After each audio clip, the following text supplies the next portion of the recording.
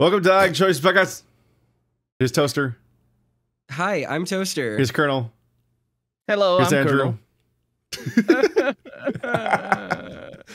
That sounds par for the car. Fast. We finally did an intro where we introduced ourselves so the viewers know who we are. Hello, everyone. Hello, viewers. Yes, I am Colonel The RPG. viewers know our names. God damn it. Yeah, there we go. Guess what? That's a Let's Player. That's a Let's Player. That's a Let's Player. Some of them stream sometimes. Some of them don't. Wait, everyone streams sometimes? Yes. Everyone except Everyone you. streams sometimes. All of us Colonel, stream. like, Streams on YouTube, which isn't real. It's I Well, I stream have a on thing. YouTube. Everyone else streams on Twitch for some reason. Yeah. They love splitting their audience for some reason. You can Wow. see them. You can see Andrew and Toaster with all sorts of like overlays and stuff. That's exciting. The video is like Yeah. lower resolution. You can see me with overlay? Sorry, higher yeah. pixel How- density. I'll have you know, I stream in 4K and then record in 1080p. So First, you've chill out, heard. man. Go to Toaster Streams if you want dense streams. There you go. There you What? go. That's what I'm known There you for. go. Stream density. Stream density. All right, I'm PSA, Q&A, MLP, PSA. MLP, oh no. There we go. Announcement. Go watch Cape Escape. Now. Oh yeah.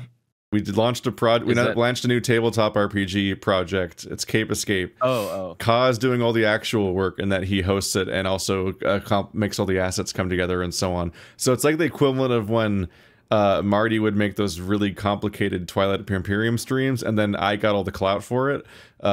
I'm one character in Cape Escape. Go watch Cape Escape. It's on my channel because I'm the YouTuber.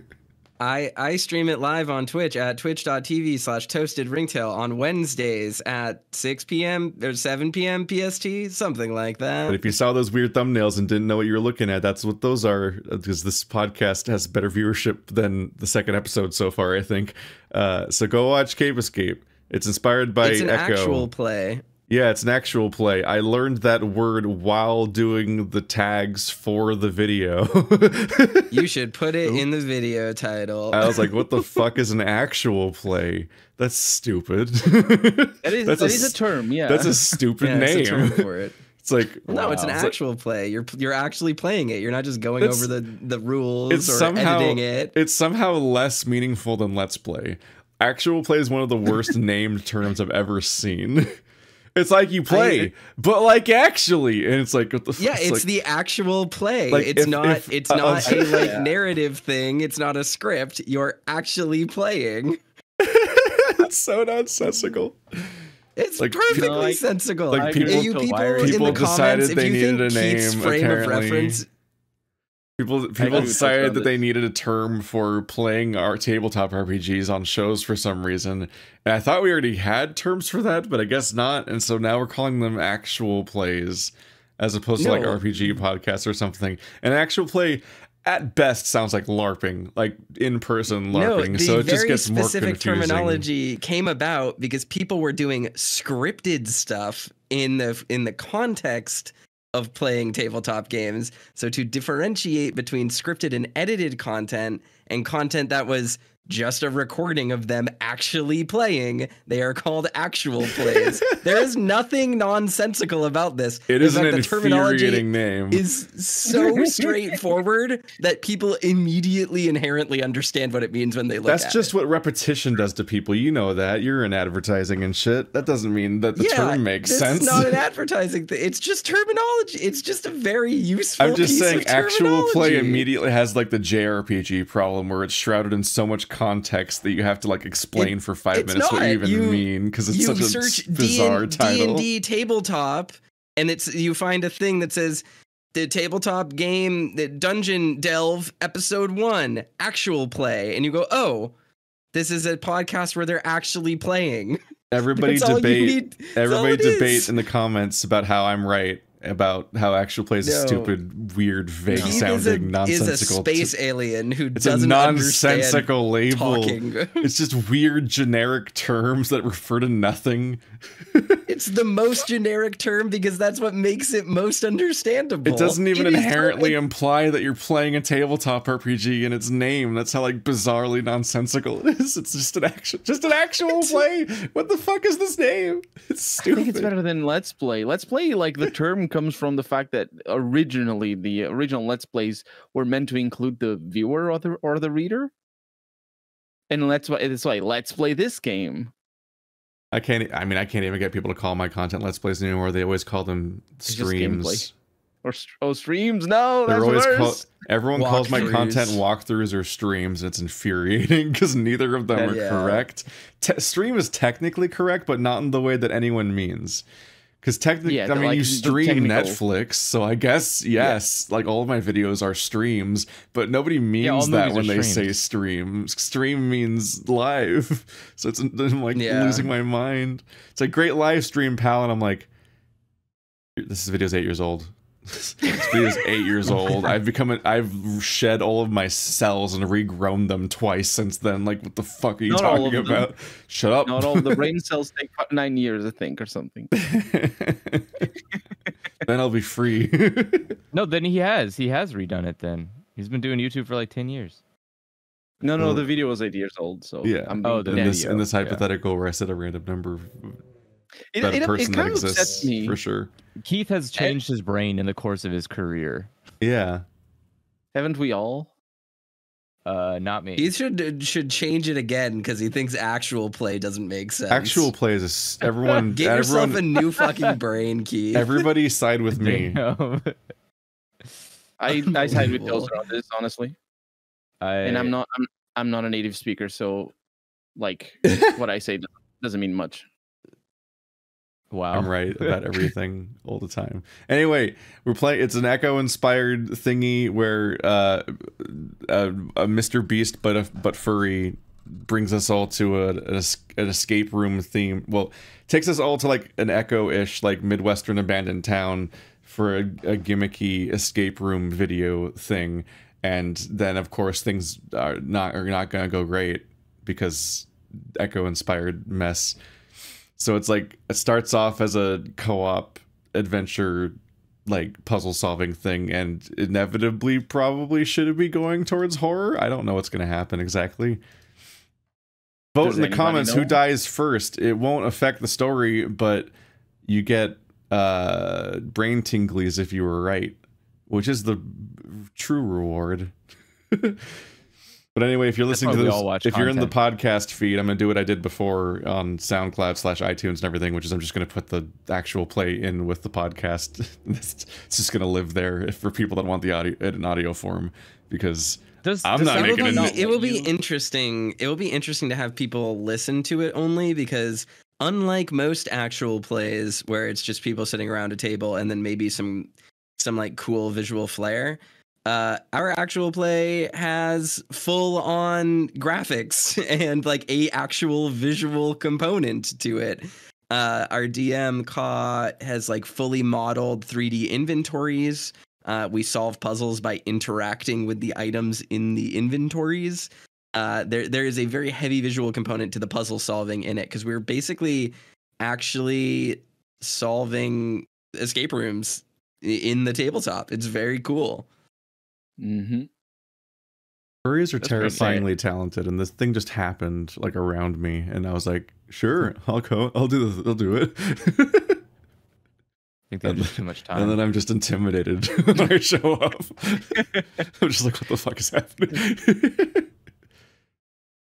All right. I would be as well, but I think like, do you think it's why do you think furries have too much talent? Is it because it's easier to? I mean, the furry fandom is it has two defining features: queerness and creativity, and those are like comorbidity. My perspective on it is that you can read into like neurodivergency and creativity and queer stuff, and I think that there's an overlap there. But I think a big thing is just like a lot of furries, like furry stuff is inherently fantasy, and it's not something that you can just like Yeah. easily get. Yeah. So you just kind of have to learn to make it yourself. and a lot of like young people, especially in the fandom, like start drawing dogs and cats young, and then next thing you know, they become like Renaissance painting level artists by the time they're X, Y, and Z. And I think it with this sort of creativity, when you learn a skill like drawing or painting, you, for the most part, you're not just learning that skill, you're learning how to learn, and you're learning how to get good at things. That is, yeah.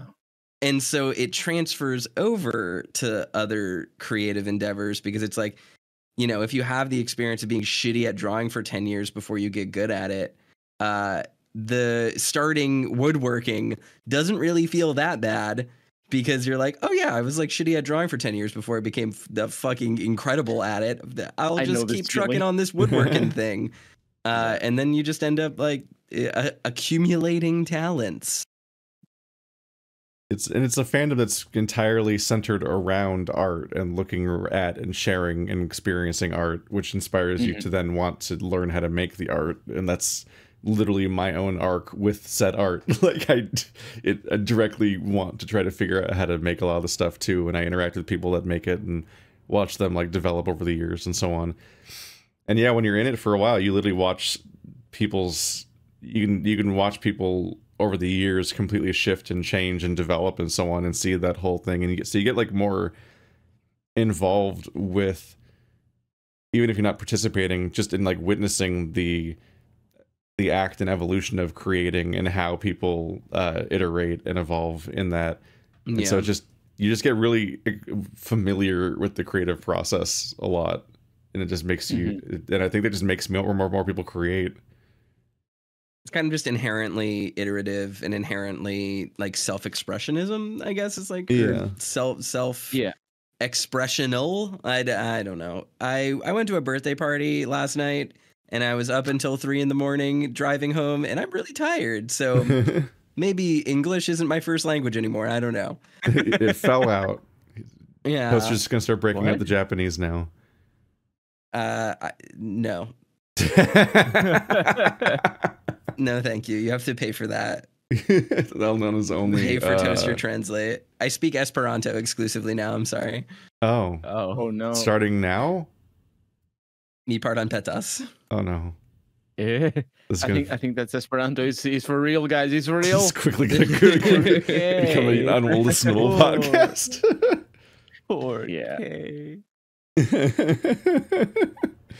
Ryan asks, speaking of which, how do you feel about parties? Do you like them, or do you just go to them out of obligation? Yeah, Toaster, did you go to this party out of obligation? We're just now getting this question from 10 months ago. Thank you, Ryan. Yeah, no, I mean, I went, it was just my friend's birthday party. I went because I wanted to see my friend and I wanted to meet their friends. And it was fun. And yeah, I don't really think about it. I'm like a pretty socially anxious person when it comes to meeting people and especially communicating with them online.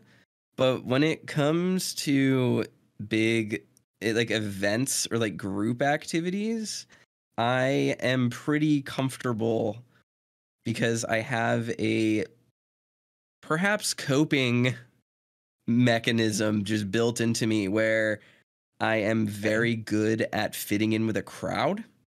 Like I can read a room really quickly and accurately.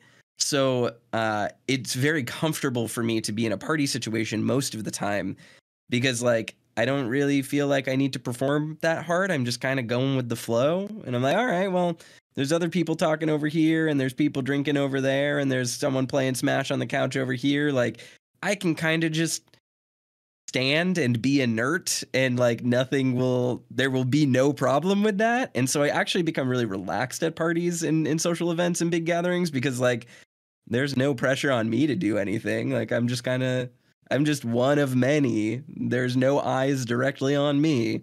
So yeah, I like parties. Yeah. I don't go to them out of obligation. I enjoy them. I mean, I'm kind of in the same vein for like, I feel like I'm pretty good at being social in real life, more so than I am online. But I also but I just don't like going to parties. I think that it's it's fine. I think there's like a limit, right? That the how many people I know versus how many strangers there are is usually the math that I have to do. If it's a party that's like, I don't know, say I went to PAX and it's like, let's go to an after party at PAX. I'm like, I probably know 1% of the people at this party, like maybe less than that, maybe like 0.5%. That's a lot of strangers. And I don't really want to have to do that much work to figure out how to interact with these people, which it feels like it is oftentimes. And so, yeah, you just go like, that's not, I don't really want to do that. But, if it's like, like a birthday party. Okay, well, what? I probably know 50% of the people going.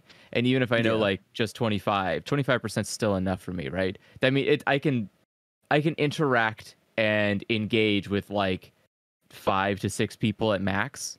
And be in a flow there. But once it gets, like 15, 20 people in a group, nope, that's too much. I can't. I won't be able to handle it, and I'll just be quiet. I'll just sit there quietly the whole time. And it's like, well, what am I here for? What if I'm not like engaging? Why am I at a party? Yeah, I come away from a lot of parties wondering why I'm there. Like, what was the point? What am I supposed to get out of this? Like like I instinctively almost said yes, but I'm like, no. Like I like being in rooms full of my friends, which can technically be a party, but almost never is a room full of my friends like a group of people that's large enough that I think most people would call it a party. Like whenever a party is hosted in this house, which is not that uncommon, I usually just hide in my room or I leave for the day. So I'm like, no. Okay, well that's this is like a group of people. You're definitely not into parties then. It's like a group of people where it's like Stephanie is here and then a bunch of people I just don't know, and I am not gonna be able to do that. Well, so the thing with that though is that like there is a difference between a party that you are invited to or like is for a group that you are specifically part of. And like, so like the birthday party I went to last night, I knew one person. But then I went there and like I met all of their friends and we all had things in common. So it was like, oh, okay, this is like a gamer party with gamers. The conversation's easy to get involved with. Like I don't feel out of my element because people are like, hey man, did you play Diablo 4? And I'm like, no, I don't really play Blizzard games, but did you play, I don't know, X, Y, or Z? And they're like, oh, hell yeah, I love Smash Bros. Like that's an easy thing to slide into. Yeah. If my mom was like, hey, come to a work party with me, I'd be like, why? Well, I don't know any of your coworkers. Like, what do you want me to talk about? Like, that's not, I think there is a very big difference between going to a party unprompted or having a party happen to you just through close proximity. I don't think anyone would be comfortable with that really. Or like going to an event that is specifically catered to you and your interests, right? So like, I think if you ask me the same question that you're just like, if my housemates threw a party with a bunch of people that I don't know that have nothing in common with me, would you enjoy that? Like, I'd probably go downstairs and be like, oh, hey, how y'all doing? I hope you have a nice time. Get a beer, maybe drink one beer and then leave. Like, there's no reason to, I don't think that is a barometer for whether or not you like parties, right? Toaster's clearly down for a party all the time, as long as it pertains to one beer and the freedom to leave at any particular time. Yeah. Oh, well, actually, that is true. The Irish exit is the most honorable way to leave a party, and everyone should do it always. You don't need to tell anyone goodbye. What is that? Oh, it means to leave a party without announcing that you're leaving or saying goodbye. You just disappear. That is literally that should be the expectation for every party. If you get shitty about people not making a scene when they leave, don't host parties. You're a bad host. Thank you back to everybody. That's true. I did the wrong Irish exit at Las Vegas. You did. That was weird. That was dangerous. What does that mean? We were walking dangerous around Irish exit. Okay, so we were walking around, a group of 6 of us. We were all like drunk, 5 or 6 of us. I don't remember how many there were. We were all hammered, and we were going to all of the like the the parties in hotel rooms, not room parties. We were going to parties at hotel rooms at Las Vegas Con, and one of them had like amazing speakers, and it was just playing dance music, and it was a group of like maybe 25 people in a room that were just dancing with like a disco light and some like rave music, right? So me and Stephanie were dancing, and Brewing was there, and he was dancing with Zach, and Keith walks in with us, and we were like, oh, okay, Keith, like maybe he's not going to dance, but he'll stand around and it'll be fine. We were not even in there for like 10 minutes when all of a sudden Keith is literally just gone. Oh my God. None of us knew where he was. That's not Irish exit, that's Irish entry. That's like that's literally just disappearing. And we were like, what the fuck? Like where's Keith? And it wasn't a like, oh, like I'm leaving. It was literally just like you walked in and then left. And we were like, wait, what? Where are you? What happened? I lasted probably 2 minutes in this like horrifyingly loud, crowded room where I'm self-conscious and weird and don't know how to move or what to do, and I just hate the feeling. So but no one necessarily knew exactly where I was, but I did literally lean in to Stephanie and say I'm gonna go, and she looked at me and saw me leave. So it's not like it was a mystery that I had left. But what happened is it'd been a long day of doing stuff, and I tried to like hang around for a while, like outside. I actually walked at this point I was just sober, and I walked all the way up and down the top, because of the top floor of that hotel building that we were in. This is a like open air, like balcony railing walkway type floor, not like a hotel building, like a beach hotel type place. Yeah, it had that vibe to it. So I walk along the balcony, along this line of houses, just kind of glancing in the various like parties or weird setups they have, or people with mysterious card tables and in distressingly lit rooms, like, and just the variety of things happening from room to room. And then I go downstairs and I do the same thing downstairs, and then I'm like kind of standing around by the stairs outside the building for a while, and I'm like, my back fucking hurts.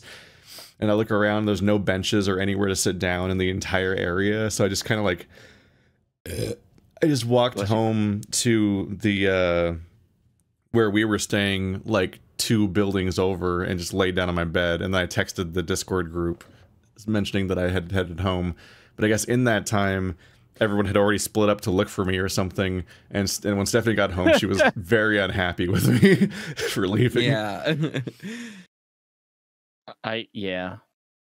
Like, the difference between an Irish exit at a party and that is that at a party, there's an expectation that people will leave at one point. So if you're all meeting there and then someone is no longer there, you can go like, oh, they left. At a furry event where we're wandering between rooms and then suddenly Keith is gone while we're all drunk, that's a little different. I can understand. Like, I understand it. It was loud. I especially understand it. Like, from Keith's perspective, I get that 100%. Like, if I was in that situation, my first instinct would have been like, oh, Keith probably just left. Like, this room gave me fight or flight, and then my back hurt. It's been a long day, and I just wanted to lay down anywhere. And I didn't want to risk laying down in the lawn and being like, surprise, puke spot or something from all the drunk. I was not testing any of this. The fact that there was no benches or chairs was mean. Like, what a shitty area to be in. It's just a hotel. It's a hotel. What the fuck? Yeah, go sit by the pool, you dingus. I just mean, like, the fact that the place is full of bar. The fact that the place is full of pools, but there isn't like a place to sit anywhere. I'm like, come on, man. It's all like outdoor walkways with no place to stop. They don't want you sitting down just anywhere. You need to be in the bar or a place where you can consume money. No, wait, not consume money. The other thing. Nothing's made for people. Yeah. This conversation is really alien to me, because I think so I think it's a me thing and not like a cultural shift. But what you guys are talking about is something I experienced when I was, before I was, up to the age of 14, but particularly in my before I was 10 years old, which is just my parents and my parents' friends would throw parties, and about 20 to 30 people in a house just eating and laughing and talking about stuff and all that. And there'd be kids maybe, but not that many, so the party wouldn't be around the kids, it would be around the adults, right? So I would just tag along, and it's a bunch of strangers that have nothing to do, nothing in common with me because I'm a literal child. And if I was lucky enough to have a toaster in the party, who is I would just somebody that shows up, drinks a beer, and goes back to his room to play video games, I would stalk them and go to the room and watch them play video games, which I did Exactly. quite often. I have very fond memories of parties where I basically found the person who didn't want to hang out with the rest of the adults and would just do other stuff. And there was this. I remember this one party. You gotta find the dog guy. The guy's just in the corner and wants to pet the dog for 3 hours. That I've never had that experience, but it is kind of that. So I remember this person who had a piano and was tuning the piano, as the other people were throwing a party. So you can imagine what kind of person this was. I don't even know who they were because it's been so many years, and also I was a kid. There's cousins of mine who would just like play video games instead. On multiple occasions, I would just go up to their room and watch them play in the Super Nintendo or whatever. But that's the one side of the coin of parties with people that I am not familiar with. The other side is the parties I go to now, which is never ever ever with anybody that I don't know. I never I guess it's just like I don't like. It's not because people don't invite me, because I actively deny. They learn pretty fast that I don't go to parties with people that I don't know. But it's just like I don't like. Why would I? No, I just don't want to do that. You choose to specifically go to parties where you only know the people there. Know the people, yeah, 100%. And like I like that. What's not to like about eating and chatting and like my space friends are like amazing, but is there like a particular reason you don't want to meet new people? How are you even meeting? How many people do you know then? Because if you're not going to parties with new people, how are you meeting new people? Is that even possible? It is, because you can meet people outside of parties, right? I know new people from okay, so from like work and stuff, it's just parties. It's like parties. Yeah, work or friends of friends, with strangers. Yeah. I don't think parties are a great place to meet new people in the sense of, because I don't know, maybe they are, but it's a different sort of expectation because you're there to have a good time, and you meet whenever you meet another person, if it's just with a sense of having a good time, it's like a little bit skewed. Yeah, I mean, parties can serve a lot of functions. Like it can be a range from like, to celebrate a birthday all the way to like a work event, right? Yeah. And obviously all of them have like vastly different tones. I would never go to a work party. Never in my entire life, even if I was at gunpoint. Like, why not? You know the people.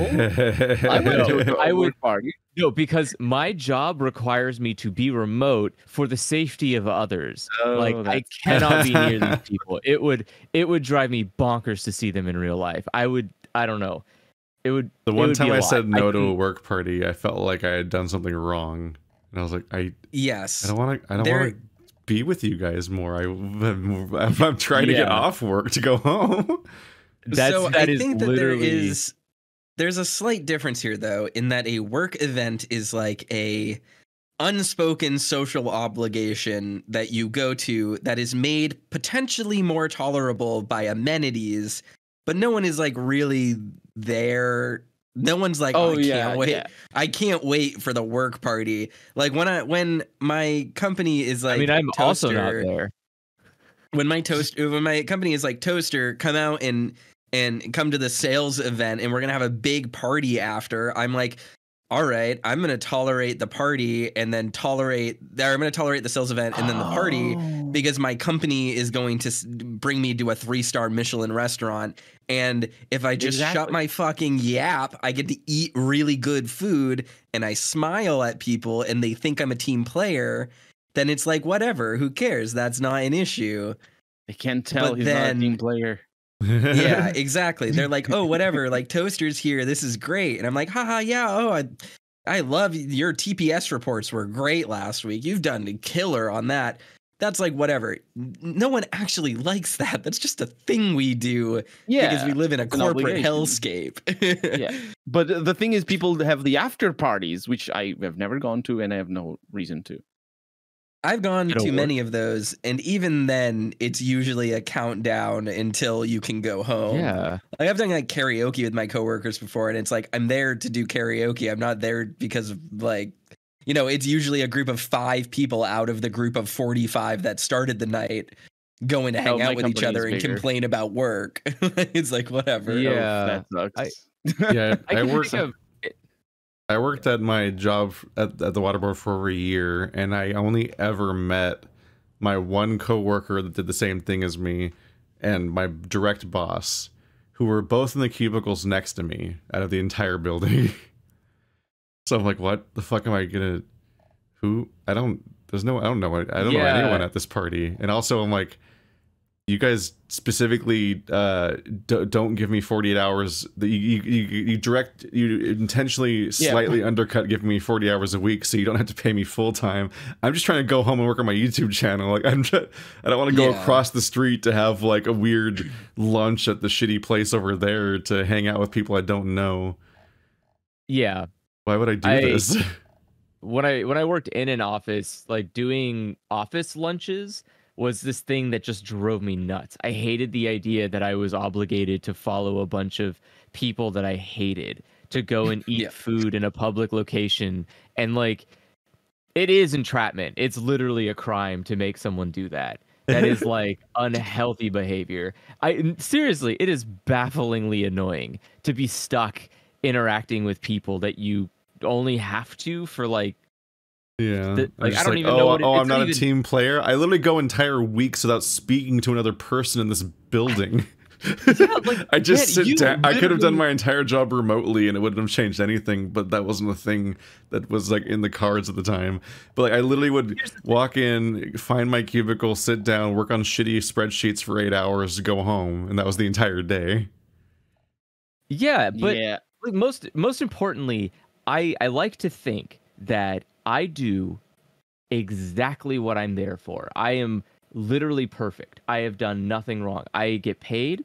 I do the job you paid me for. I go home. I cause 0 issues.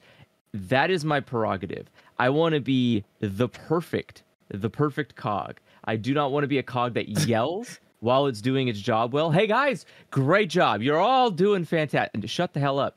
Do your thing. Do the thing you're supposed to do and go home. Get out of my sights. I don't want to see you again.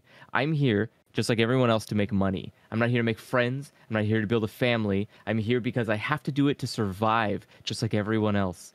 Let me go home. Leave me alone. Yeah. I know what makes me happy. That's what I do with the money you pay me. I'm not here to go to parties with you because that's not what I get paid for. I don't come here to make money to do that with you people. I do it to go home and be happy. Like, it's like, I hate work events. I hate work-related forced mandatory stuff. It feels awful. I just like hanging out with my friends, and there's very few contexts in which it ever needs to be more than like 6 people, so I don't know if it's ever counts as a party. It's actually funny. Yesterday my live stream audience got to watch how quickly I change based on the social context, where I'm just hanging out and chatting for Andy's group. Yeah, because last night I was playing Overwatch and just hanging out and chatting for like 3 hours because it was like, I think, was it Colonel canceled, so it was like I played Overwatch with Bird and Brian, and eventually Jericho joined, and I'm just hanging out and talking with them. And then when they're leaving, Andrew and Mandy joined, and so I was hanging out and talking with Andrew because I didn't even realize that Mandy was like in the in-game voice chat, which I didn't have like set up correctly, and was talking with like all of her friends that were also joining the party. And the moment I fixed voice chat and could hear them, you can hear me in the stream just stop talking for 10 minutes at a time throughout the rest of the stream, like only vaguely, briefly chiming in a little bit here and there because I'm suddenly in a social context where where everyone else knows each other and I'm the outsider, and it's like immediately I'm the quietest fucking person, which is most of my life. Is that like people have a weird reading of what I'm like because they see me in my most comfortable context of the thing I've been doing for over a decade all day. But any other social context, it's much harder to get anything out of me, and I get real quiet real fast. That's why I can't play like social deduction games with random people online. I'm like, I literally can't bring myself to talk to these random people. Yeah, I just talk. If someone says something that is something vaguely that I am knowledgeable about, I will just respond. That kind of thing doesn't scare me. My social Toaster has anxiety is superpowers. much different. It's not superpowers. Yeah. It's just I have You just it's go. just I realizing like that that as everyone is well. people, and you're just like, No, all right. it's superpowers. I That's- deliberately You'll hear all day about Toaster's social anxiety, and then he gets drunk and Fortnite dances in his fursuit, and you're like, this Oh, is not no, where I he thought has this was Yeah, going. because my Yeah, fucking you have fursuit superpowers. is on, and I I'm was gonna say, anonymous. But I'm just like, this I is was not. gonna say I do the same. No, I don't dance, but I like to just talk to Yeah. people, and Like, that's how you get to know why you should hate them. Sometimes I not feel like- whatever. I feel like the anonymity is a huge deal. The way I interact with the world privately alone in my home is like foreign to anybody who's ever met me in real life. Like it would make no sense to watch me just exist. But like, yeah, I don't know. I think it's normal. I have to divide and limits conquer. Like my social anxiety increases the more people know me. So yeah, like that's if I'm just that makes more sense. near someone who I have never met before, who has absolutely no bearing on my life, who may as well not fucking exist the moment I leave like a social event, like Fortnite dancing at a furry convention in my fursuit around, I mean, I guess a few people could see me who would look at me and be like, who is that? I don't know. And then forget because they're going to go get railed in 20 minutes and just No, have I'm no scared. brain anymore. Like that doesn't, it's literally nothing. It's almost as if I didn't do it. That's the real superpower. The real superpower He's is not that when wrong. people don't know you and they can't record you, you don't have a memory of you or the ability to put your identity together. It's God mode. You can just do shit and people won't know. It's like you never did it. So when people are like, Can't. "Oh, hey, who's that Fortnite dancing fursuiter over there?" I could literally be like, "I don't know. I've never done that." And who the fuck is gonna check me on it? Like, that's whatever. That's fucking turning the game off without saving. Like, it didn't happen. It just didn't happen. That's whatever. That's so low stakes. Granted, my social anxiety is like, I get too comfy on a podcast and I tell Colonel to go fuck himself because we're good friends and I love him to death. And then all of a sudden, the next night, I'm like, do I need to apologize to Colonel? Did I do something wrong? Oh no. I told Colonel he was fucking crazy at Zomboid because his strange little European brain doesn't compute with mine when he's making decisions in the game. And now I'm litigating my now year and a half of friendship with this man. Like that's how my social anxiety works. So yeah. it's not superpowers to be like, oh, I just had a conversation with someone and then I turned around and the object permanence stops existing because I'm never going to meet them again. They aren't allowed. There may as well be a fucking ghost at this point. That's very different than my, my actual social anxiety, which is like, oh no, the things I say have consequences and ramifications because I'm talking to people that know who I am. I have such an opposite reaction where I'm just like, ha, everyone I know is just gonna deal. Oh yeah, no way. No, I always that feel children like I'm is what we call selfish. I'm one thing away. I'm always one step away from feeling like I'm about to be kicked from any given group of people that have put up with me too much. Absolutely, that is my entire existence. It's like I uninstalled Overwatch. I hurt Keith too bad one last time. That's it. Goodbye, everyone. This is the end. Overwatch is your love language. Yeah, no, I can't handle new people at all. But with the same people over and over again, I'm like, whatever. Yeah, I think that's healthy though. I'm definitely more of an internal internal fear rather Yeah, than my external. Like, my I don't ideal really- way of meeting people is with a friend group where there's one new person at a time. Mhm. That's Like, nice. hey, we're all going to PAX with this person today. That's how I Like like. that kind of day. Yeah. And that's I- chill. Everything, anything else is like, this is a lot. This is a lot for me. don't I know. honestly don't never definitely- have I'm never afraid of people rejecting me because Oh, yeah. like I have very few occasions where I'm like, oh, this person is really cool, I want to be friends with them forever. And when Yeah. that happens, I'm the person that, you know, when I get called out or do something shitty, I go up to them and apologize, like Yeah. just unilaterally, because apologizing to a friend or to or like a not, it doesn't have to be like a close friend or anything, but a close friend is even more important than what I'm trying to say here. Apologizing is always like, you're always thinking, oh, but they did something wrong as well. You have to Yeah. apologize for your side of this the coin. If you feel that you did something wrong, and if it's anything small that is actually wrong, like maybe you shouted at them, and not fuck you, Colonel, that's not shouting at them. But maybe you shouted at them, then yeah, even if you were entitled to that shouting, you like, that apology is a door opener, and I found that through experience, and so I'm like, I go out of my way to do that whenever I can, because I find that it builds better friendships. And if the person, which just happened to me as well, if the person just decides, no, I don't want to be friends with you anymore, then I know that I did my dues, I suppose. And yeah, so it's but with strangers, I just am silly on purpose sometimes. I am rude on purpose, like, not, you know, rude in the sense of, you know, like calling people's names, although when I was a kid I might have done that. But as an adult, I'm rude as in, like, I say swear words and just talk about rude shit. And if people don't like me, then yeah, Being that's a vulgar. filter.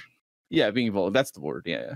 If people Yeah. don't like me, I mean, that's a filter, right? Exactly, right? That's exactly how I see it, where it's like, all right, if I'm meeting a bunch of new people, or I'm around a bunch of people that chances are I'll never see again, like, am I going to be a dick to them? No, that's not what it is. But it's like, if they don't like me, that's not, I haven't lost anything. Yeah. Like, there was no downside. There's no actual negative to that. It's just like, oh, people I didn't know don't like me. What has been lost here? Like, it's like, whatever. I have enough friends. Like, that's fine. I'm scared, definitely, in the social anxiety aspect, of more like, oh no, people have gotten to know me so well that now they realize they don't like me, and I have gotten used to liking them and having them in my life. And I don't want to do anything bad that, like, makes that disappear, because now I will experience the pain of loss. Which is like, that's how my social anxiety works. So, like, yeah, I mean, when it comes to, like, going to parties, going to events, being a doofus, like, that's whatever. That's just meeting people. I played Overwatch with Mandy and Mandy's friends, and, like, those were easy to people to talk to, because they know what I'm talking about when I talk about video games.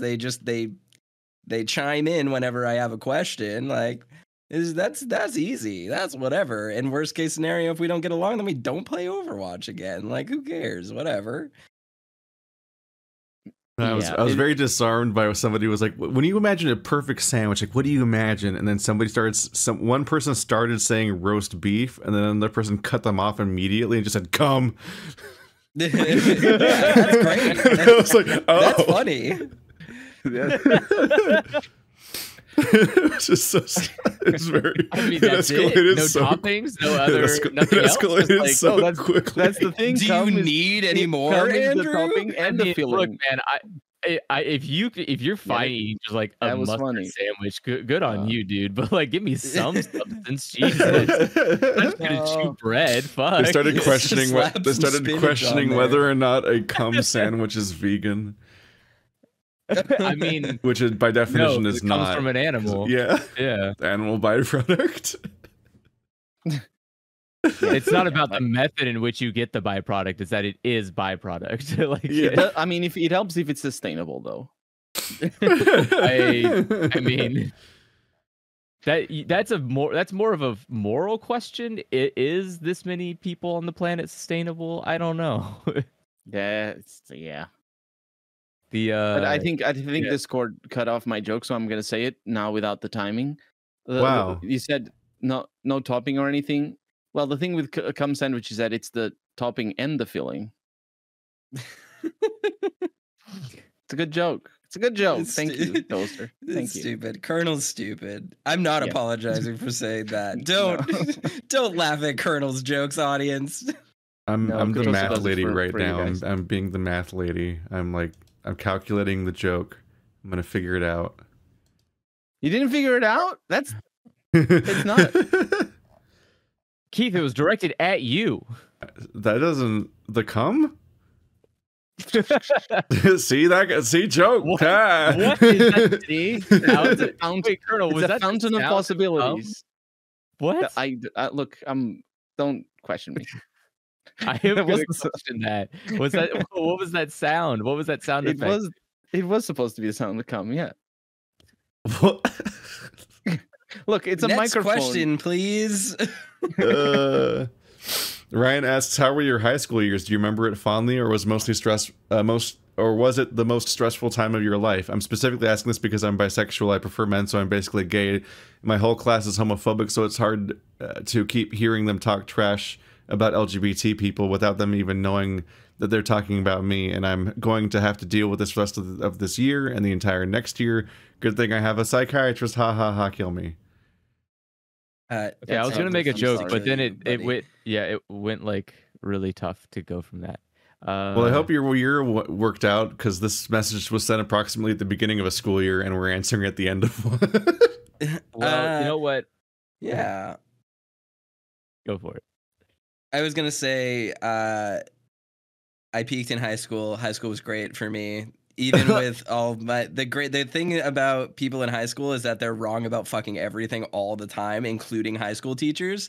So it's literally just a period of life where if you just understand that everyone's shitty opinions don't matter and they're really dumb, even though it hurts to have to deal with it, you just live in a space where you can do literally whatever the fuck you want, and it's awesome. So yeah, I liked high school. I had a really good time in high school. I think maybe my freshman year was pretty rough because I didn't really have many friends. But then I think I did more stuff in high school, like every day. I worked on cosplay. I did a bunch of internet projects. The internet was great back then. I read a ton of web comics, read books every day, did community theater, did voice acting. So yeah, like high school was just a period where I was like, yeah, I fucking hate everyone I go to school with. But also they're a bunch of idiots who are gonna bottom out at 23, and I'm gonna have a fun life, and they're gonna tell me that like watching anime and doing cosplay is fake and gay, and I'm gonna tell them to, I don't know, eat a Tide Pod and see how they like it. Like, who cares? And then I just did what I liked, and it was great. That's my advice for people in high school. Just do your shit. Who gives a fuck? It's high school. Yeah, that's very true. The realization that sort of shaped my childhood from the age of 13 up to university, really, is understanding pretty fast just how wrong and sure of themselves people can be, and kids. And obviously looking back, that's very easy because they're kids, of course they don't know anything, but like when you're a kid yourself and you're dealing with peers, like you care about what people think of you, or think of the things that you believe, or obviously about the person you are. That's super bad. But just as a general thing, realizing just people in general into adulthood, but kids already, that nobody knows what they're talking about. Nobody Yeah. knows what their beliefs are, even a lot of the time. And high school is just a concentrated version of society because you're dealing with so many people from so many different backgrounds at the same time. In adulthood, I think maybe that's why some people get stuck in that sort of mentality, or at least that's what movies tell me. That are people like that. They get just the jocks or whatever, just get stuck in the high school mode into adulthood. But the Yeah. moment you get into the job market, it's a lot more insular. It's a lot more the people you care about or the people that are relevant to you, and there's a lot fewer just not in a negative way, but also in a negative way. There's a lot fewer contaminations from just broader society, and I think that that's coming from my perspective of when I was in high school. The internet wasn't a big thing. Facebook didn't exist, Yep. and YouTube was just starting and all that. And so it still is the kind of old. This is the very dated type of advice from that perspective. But I totally agree with you, Toaster. Like, don't just realize as soon as you can that people are wrong. People and like you're wrong as well. Like we are all wrong about a lot of stuff. We grow up, and that's like if you can keep looking back 3 or 4 years into your life and being like, oh, I was super wrong back then. Yeah. Or just not necessarily super wrong, but like I was in high I was school- a shithead as a teenager. I had Agree. Yeah, I the used to love- dumbest ideas ever about everything. Oh, yeah. Like, yeah. I'm not Every not teenager, guilty as a of that. rule, Like, is awful. yeah, and like no one pretty knows much. anything, and literally, there is no teenager out there who like has an enlightened opinion that matters. I'm sorry Yeah. to tell you all. Like, No, teenagers this is who like are watching this is like a whole thing about you- internet discourse where people are like, I can't believe how mean people are to minors and how rude they are about minors' opinions and all these other things. I'm like, we were all minors. We remember. Yeah. You're gonna be so deeply embarrassed by all of your opinions and behavior in like 5 years. Completely. Like, same. Yeah, it like, happened that's to how I all feel of us, too. and we all viscerally remember it, and we all have several things that happened back then that we like that keeps us up at night sometimes. Like, Truly, it's not good. It sounds jaded, Yeah. right? That's what Yeah. the problem is. It sounds super it sounds fucking jaded, dismissive and but condescending, but also it's like we like- literally lived it. Like your brains are bad and not finished I yet, cannot and, tell and your you- perspective doesn't exist. It's fucked. I cannot tell you how much I loved being in high school. It was Yeah. suffrage, but it was great. Like I would give anything to go back to that kind of level of like irresponsibility, but also freedom. Yeah. Like there's so Yep. much you have at that point in time that you just will which is why you sound a little bit the way why we do now. Is like Yeah. it slowly gets taken from you. You have less of that access that you do in high school, which is like your peak moment. And to focus so much on the inside, on the outside, and like the world going on and stuff, just it doesn't matter, dude. Just focus, just have a good time, just enjoy it. Well, one of the enjoy things the I think time. about, one of the things I think about with this is that people. This is going to be something meaningful in a second. It will make more sense, but like when you're in high school, your life is very scheduled. You're in a class for an X amount of time, and your day is cut into these bite-sized pieces where you're like socializing with people and learning things, and you have opportunities to do stuff. And like as you get older, you might think like, oh, like I want the freedom of like working from, like, I'm sure people out there listen to like the podcast and they hear me say like, yeah, I steal company time and I stream at work, like, woo. And people are like, that sounds That's like not the stealing life. company time. It's extremely stealing company time. That's I what do they it want at you to work. believe. That's what they want you No, to that believe. definitely is. Slacking off No, is reclamation is what that is. It is reclamation, but it is also stealing company time. And I'm not saying that is a bad thing. You should steal as much company time as possible. It is a moral obligation. But Yes. my point in saying this is that like you might think that sounds really cool as like a teenager hearing this. You're like, oh, I'd have so much time to do stuff. But like that's not really how adult life works. Like when you have no structure in your life, your day just disappears. Like it just Yeah. it disappears. You don't have that structure to go with. And it's like it's very easy in the moment as a teenager to be like, oh, I hate school. I hate having to do this. I hate having to put up with my schoolmates who I hate, who like say bad things about me without even realizing it. Like, and I think the biggest life hack you can learn in this instance is like, literally, I was in high school and I was like pretty openly queer. I don't know how many people like really understood that I was like gay in the sense of like literally being gay. But I didn't like really hide who I was What? dating. I had a girlfriend. I had a girlfriend for a really long time, so a lot of people just didn't understand that could be a thing while also being like, I thought I was bi at the time. But I also didn't hide that like I had dated guys before as well. Like that wasn't a mystery. Yeah. But it just fades out of people's minds. So they would like say shitty stuff about gay people. Yeah, exactly. Is such a drug. Yeah, and people would like say shitty things about gay people and then be like, but you know, like it's whatever. Like I don't hate gay people. I just don't want them kissing in front of me. Am I right, bros?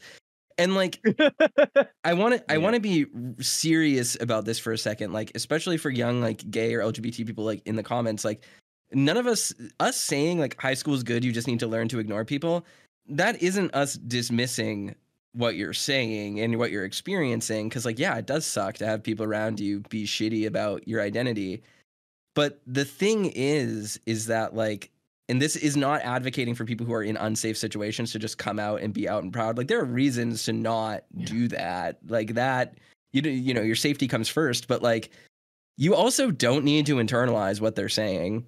And I know that's hard, so true, but like literally my entire life knowing that like, yeah, I like dudes too, before I came out as like fully gay and realized like, yeah, I guess I don't really like women. People would say shit like they would be like, oh, like, fuck it, I don't want to see boys kissing. That's gross. It goes against the Bible. People will say that shit, and like, I wouldn't get offended because like those people are just fucking idiots. Like why would you be upset about what an idiot says? Yeah, I mean, they could influence the world in the future, but it's not like they're it's not like they're voting on gay rights right now. They're a bunch of fucking dumb teenagers. Who cares? There is a non-insignificant chance that those people, and this is going to sound really grim, but there's a non-insignificant chance that those people die doing a TikTok challenge eating a Tide Pod. Why are you upset about the dumb shit they're saying? Like you know what? I have an example for this. I literally spent. Wait, no, you wait for it. You fucking wait. I had an instance. Where is this podcast going? I was in an English class on my senior year of high school, and in that English class there was a guy behind me, and this guy was absolutely annoying. Every single day, he did nothing but pester me. Just tried as much as he could to bother me. So it spent the entire time like that, and and you know, the very end, right? So I spent an entire year with this guy bothering me. The very end, last night before we walked down to get our stupid little diplomas or whatever, this guy dies in a car accident. An entire year from one person bothering me, and he's gone now, just wiped from the planet. That's the kind of like insanity life is. That can just happen. So like it is not necessary to focus too much on like Toaster's saying, don't focus too much on that. Like it can just snap out. Like people some things are will more just change impermanent instantly. Yeah, like people are more impermanent in your life than you realize. And you know, I'm not saying like, haha, don't worry, all these people will be dead and you'll be the survivor. Like that's not what I'm saying here. I don't think that's what Andrew's saying. It's just like when you're in high school, as I was saying about your schedule, your life is really regimented and things like time just seems longer to you than it is. You sit there and you have to put up with your annoying, you know, teenagers shit talking stuff that you care about for an hour a day, and it feels like it's the end of the fucking world. And then literally they disappear and stop mattering. They just do. And you suddenly realize like, oh shit, literally all of this worry, all of this concern that I had about like how this was going to affect my life and how I'm going to have to deal with this my whole life. You just don't have to. It's just not a thing. It's just not a thing anymore. And like people are just trying, they just don't matter anymore. Like what the shitty things that dumb people say becomes completely irrelevant to you because they're just not in your life anymore. Yeah, burp. Because I'm eating pizza. And I think it's also important to remember that this isn't not to say like just let people be awful people. It's fine. Yeah. It's more of the idea like if you like the important thing is people that you surround yourself with people that you get along with, people that don't have opinions like that. And if they do, then, you know, let them understand that that upsets you or whatever. Yeah. But if you're comfortable with that kind of stuff, but like confrontation with people that you care about is usually the like main path forward to having a happy life. Like you find Yeah. people that you really get along with, and they like, you know, you have a good relationship, and you just kind of, you know, push and flow. Like Toaster was saying about how he talks to Colonel. Like that's the kind of, there's like ways that you can grow with other people around you that are bad, but you don't need to hyper focus on the people who are awful. Like, Yeah. just forget those people, man. Like I trust you. I promise you, you'll exist for like 20 more years. And in like year 2, you'll forget about those people. You'll forget their names, what they look like. You'll remember. Someone will say something like this, right? And you'll click back. Oh yeah, I remember there was a person. But you won't remember anything about it. You won't remember the words they said, the voice that they have, like none of it. It just vanishes. It's so shit just starts happening so much. Like the moment you're at school, your life literally just starts happening, and you're like, I don't remember, man. Fuck that. Like that happened yesterday. It's dead to me. It's there gone. are Like, moments in my life as an adult where I will remember, like I will just suddenly remember, like, oh, like I had a friend named Bree, I think, and we like for like 3 or 4 weeks we would get lunch every single day at this restaurant. Did that really happen, or am I making that up? I don't even remember. I can't remember this person's face. I don't remember what restaurant we ate at. I just have the vague recollection that was a thing that happened. You still remember really Bree? I important. don't remember Bree anymore. It was really important to me for a month, and this person's face just isn't in my head anymore. Whoa. So like what I'm saying with that is that like every single thing that you think is super important to you in the moment, and this applies for your whole fucking life, my friends, it doesn't really always linger. Like, especially your shit from when you're a teenager. There is so much stuff that I'm sure I fucking loved as a teenager that I cannot remember anymore. I have forgotten more than I know. And like, that might sound scary, but like, I promise you, like, it doesn't mean that the stuff that you're going through right now doesn't suck while you're going through it. It can totally suck. But I guess what we say when we say like it gets better, or like you just like forget about it, is like, I think realizing how fucking impermanent and how little effect it's actually going to have on your life is just weakens the pain in the moment of like you don't need to internalize any of it. You don't need to feel bad.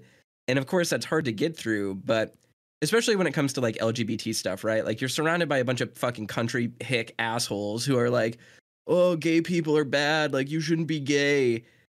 And then you sit there, and the source of that pain is you in your head thinking, but what if they're right? Why are you even thinking if they're right? Like, you don't need to internalize that. People, I'm really sorry to break it to you, but this is a great life lesson to learn early. People are, on average, really dumb and really wrong, just all the time. So if you hear someone talking shit about something and you know they're wrong because what they're saying does not apply to your experience as the person they're talking about without knowing about it, you can just dismiss them. Their opinion is not valid. You don't need to care about it, and you're not wrong or mean for doing so. You can literally just write them off and then not care about it, and your life will be better for it. So like, yeah, just like don't care about it. Just move past it. It's okay. You're going to be a cool person, probably doing what you want to do with your life. Now that it's July, you're probably graduated now. Go to college and live your life and have a good one and major in whatever you want to major in. Join a fucking club. Chances are in 6 years, you won't even remember what club you joined. It's great. It's fun. This is the beauty of having an adult brain that forgets things, is that you can be as cringe as you want and it doesn't matter because it just falls straight out of your head in 3 to 5 years. I am very much of the school of cutting people off that are toxic for me. It is a privilege though to be able to do that at all, because it can be a financial issue, it can be an emotional issue because family is fucked up. It can obviously be like your own capacity of going through that process, because it's not as, cutting people off that you care about is at least in some way care about them in some way, I should say. Whether they're a family member or just a halfway friend or something like that. It's a process. Sometimes it takes time. Sometimes it's not just, okay, I'm never talking to you again in my entire life. It's just, don't answer their WhatsApp messages for a little while, and give them a shitty gift, like the pencil sharpener that I gave this one person a couple of years back. They didn't never talk to me again. That was amazing. I gave them a gift, and it's incredible. I am very proud of that. You don't need to put all your effort into other people, especially shitty people. Like, you get invited to a birthday party of someone you don't like. You can just here's exactly, this gets back to what I was saying earlier. You can just tell them you have other plans, even if you're lying to them. That's not going to hurt their feelings because they won't know, and it's going to make your life better because you don't even like them. And you have to think about it this way, too. It's kind of more of a mercy for you to do that to them, because then they're not hanging out with someone who secretly doesn't like them. Who wants to hang out with people who secretly don't like them? No one. That's the worst anxiety. So just like, you don't need to... I never thought about it like that. Yeah, you don't need to deal with people like that. Like, truly, you are not obligated to respond to messages. Every single day, and I'm sure Keith can relate to this, every single day I get like 25 messages that are just like, hey, what's up? Can we talk? What's up? Hey, what are you doing? How's your day?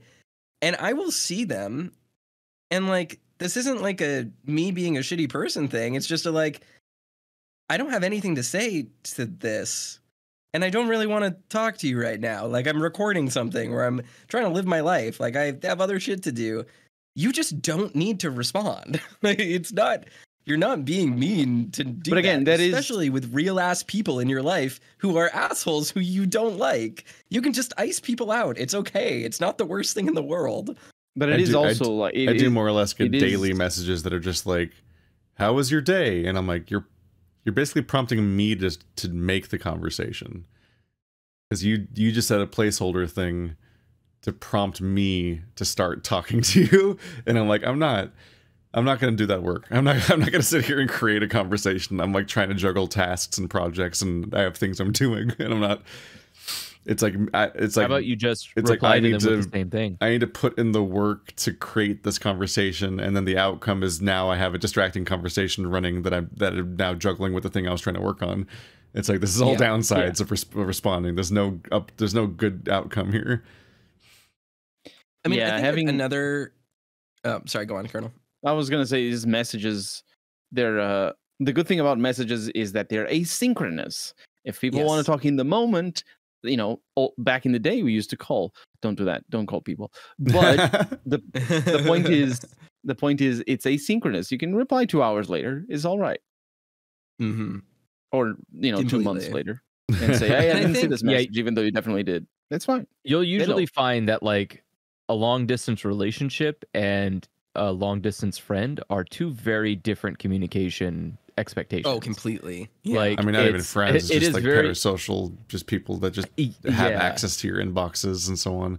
And there just are people that I'm comfortable talking to and like talking to, and I just send messages back and forth with them. And then other people, I have like this backlog of identical "how was your day" messages from like 6 people. I'm like, I'm not digging into this mess, this pile. I'm not doing this. I just meant the idea of like what Colonel's saying is like the idea of instantaneous communication on the internet is like, that's rare.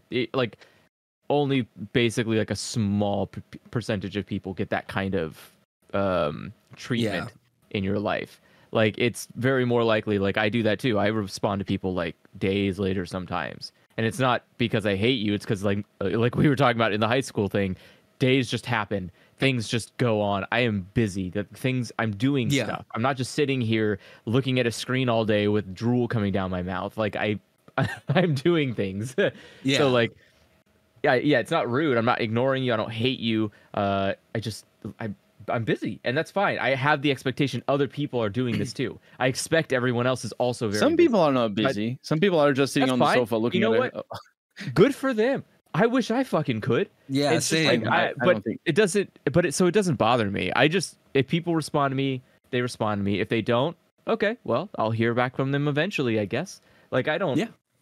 I don't. The only expectation I have is that if I ask my partner where she is and why she hasn't been home for 16 hours, she would say like, "Oh, I got kidnapped." Because otherwise, Yeah. it's kind of like, Very few but things are otherwise- life and death.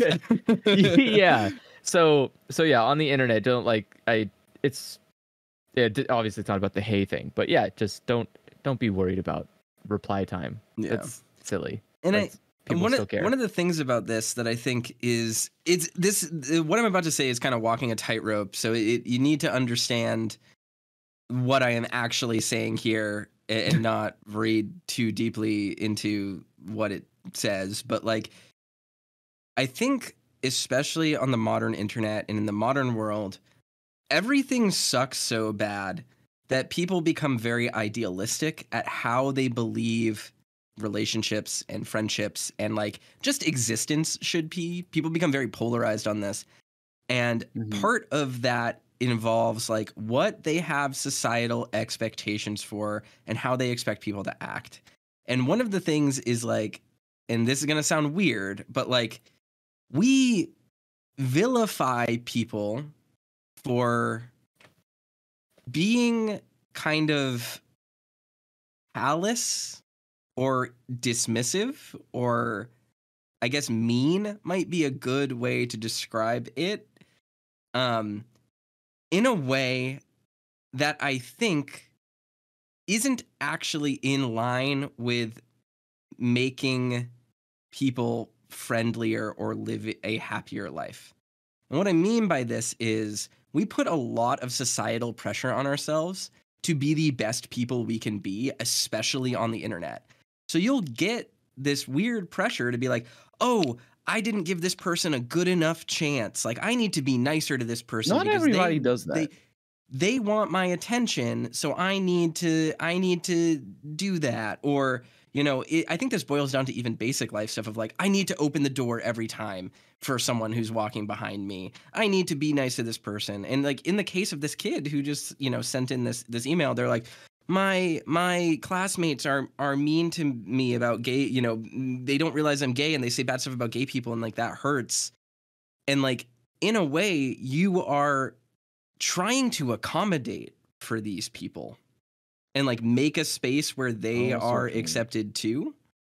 And like in the grand scheme of things, like not liking people and not wanting to spend time around them and like not wanting to accommodate for everyone and not opening your social circle to that kind of thing isn't a bad thing. Like you don't need to feel bad for that.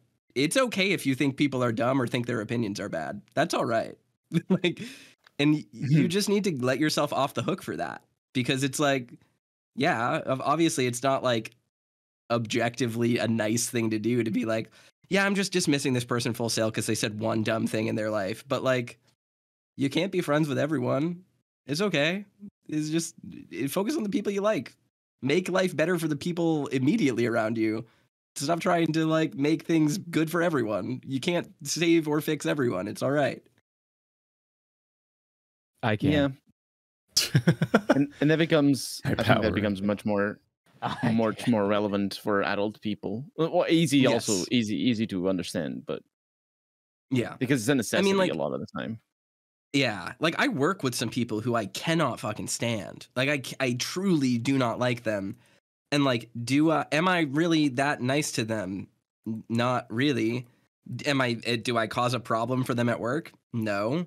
But like, if someone asks me like, hey, like Austin wanted to go get food, you know, after work, and he suggested we bring you along, I'm not gonna like go and hang out with Austin just because he did like wanted to be nice and invited me. I'm just gonna be like, nah, sorry, I got plans, and then I'm gonna go home and I don't know, fucking play a video game or something. Like, it's whatever, it's okay. Like you a grown don't up. need to feel the pressure. Exactly. You Yeah. don't Yeah. need to feel pressured to accommodate a world that you don't feel like participating in. Like, it's okay. Yeah, it's However, very it's true. important you get good at lying. It's very important. It is. Yes, It helps. but It that's helps. part of it too. Is that we think like, well, in a perfect world, no one would lie. Lying is bad. I don't think I that's wanna true know- though. Yeah, I No, agree. It's not basic true. privacy. It's basic privacy. Exactly. you are entitled to tell people you don't want to hang out with that you have plans and that you'd love to make it next time. And you're not gonna like go to hell for that. Hell's not real. You'll be fine. They won't know any different, and you'll feel fine, and you'll have a night to play a video game, and everything will be okay. It's yeah. One places. Gaslighting is a professional skill I'm going to put on my resume because it's essential in the workplace. I promise you.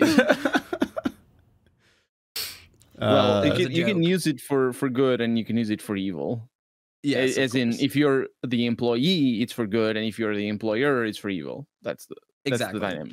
Yeah, that's simple as that. I have like mixed feelings about high school. I'm trying to remember because it has been so long at this point. But like, I definitely have like regrets tied to high school in that I know people that do actually have like relationships they've maintained and actually like had something that was like people that kept anything from back then essentially. But yeah, like I think like I remember like 9 months after high school ended, I drove all the way down to Southern California to like one of those college party towns to visit an old friend of mine, and we were there with him and one other friend of his, and those two were like jamming out with their guitar and their bass guitar and so on, and like like being old friends and whatnot. But like I drove there with other people that were supposedly also there for his birthday, and there was a whole group of people overall there, and like it was like one, that was the last time I saw basically everyone in this entire event, but also so many of those people were just there to go party at the location and not actually because they cared about the person's birthday that we were actually commuting all the way across California for, and that quickly became apparent. So like out of a group of like 12 people, it was quickly just the three of us and so on because of how like shitty and impulse driven high school students often are and so on, and freshly graduated high school students and all that. Like we went to like one of those hibachi places, and you over the course of the meal, our large group of like 12 people just kept shrinking because people were just leaving and not coming back. Group, right. People just were abandoning the meal without paying, and then leaving us with like the birthday boy and stuff. Like all these shitheads. Like I really do not miss most people from high school. There was just like a lot of like, I was consistently the like least vital person in every friend group, like the most immediately forgotten one. So it wasn't a great experience. I was always I was the weirdo that was making friends with the teachers or whatever, because like paradoxically I enjoyed high school in that I was the fucking like Hermione Granger type that was sitting there like enjoying the classes and getting through it all and being on the honor roll every single semester for all of middle school and high school without really ever trying. Oh my god! Like it was easy. I was always doing well in all of school forever without learning how to be good at school. It was not a literally problem. just a fucking goblin from like inception to graduation. Just describing ADHD. I regularly wrote essays the hour before class started. Yeah, that's insane. ADHD. And then I did good at them. It was easy. School's easy. What did you like? My first week of school, I literally caused property damage. That's wild. I literally I destroyed a piping system for the bathroom underground, and it caused a leak that required construction in the main hall for like a month. I was like a less psychopathic Misty Quigley. Like I was receiving gifts from the teachers. Like I like That's insane. Yeah, no, like my yearbook teacher, I have books that were given to me by my English teacher that was also my yearbook teacher. Wait a minute. Yeah. Yeah, I also got gifts from the teachers. I got books as a gift for doing really well from one of my teachers. But my only memory of this experience is that I got a copy of The Little Prince gifted to me by like my social studies teacher. And I immediately lost it. Like not even by the end of the day, it was just gone. and I never opened it. It was in like wrapping. It wasn't like wrapping paper. It was like wrapped Somebody in like a nicked it. little thing with like a bow on it. And I just They like, must. oh, I'm sure they did, but like that's the extent of You that. know, for me. my I was gonna say one of my English teachers gave me a copy of Zen and the Art of Motorcycle Maintenance, which I also lost almost Oh immediately. my god. So Jesus. Don't lend Toaster anything. these were gifts, so it was okay. They were Especially legally my Oh, property, no. so I'm allowed to lose them. Yeah. Even That's true. worse. Unlike that kid that borrowed my copy of Halo 1 for a year and a half. Dick. Yeah. That's ballsy, actually. Just playing Yeah. Halo 1 for 3.5. I don't think he was Knowing playing that it. He was- just didn't give it back. No, that's shit. Oh, that's Little bad. shit. You didn't need it anyways. I want a Halo 1 was a good game. It's still It's one of my probably- favorite video games. It's a You good one. own like 16 other versions of 1's Halo 1. You'll be fine. Not back then. That was my original Xbox copy of Halo 1 while the Xbox was still relevant. Guess- But no, I had a growing up queer in high school was shitty though. Like there was just the experience of like trying to date multiple women and not really knowing like what the fuck you're doing and what the point of any of it is, and like trying to figure out whether or not you're just reenacting what you saw in movies or what the goal is, and trying to figure out what's wrong with you. And then meanwhile, the I knew Prop about 8 was all of that happening, so before. there's just like posters everywhere about how you're evil for existing and everyone needs to vote against you. And then it happened, and like that was a great experience in high school.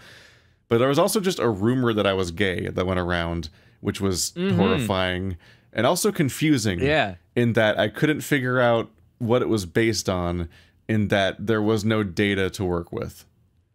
Like there was no gay. I heard. I had no gay I encounters. heard of that rumor.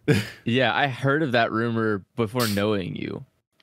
Yeah, that's deeply confusing because I was not flamboyant. I didn't like have gay media interests.